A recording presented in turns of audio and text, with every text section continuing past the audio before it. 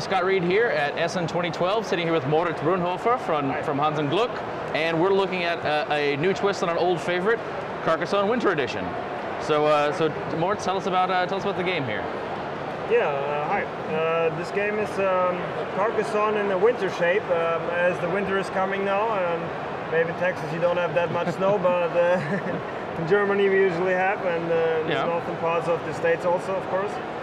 It's actually the basic game with the new shape. We have now snow and dirty roads and some snow in the city.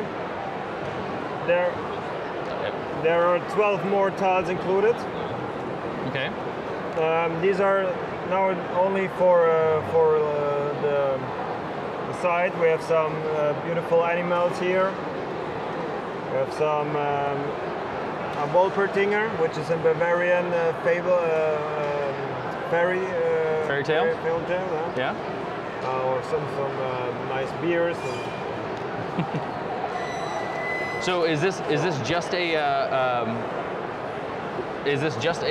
change in the artwork, or are there also new rules that come along with it? Not yet.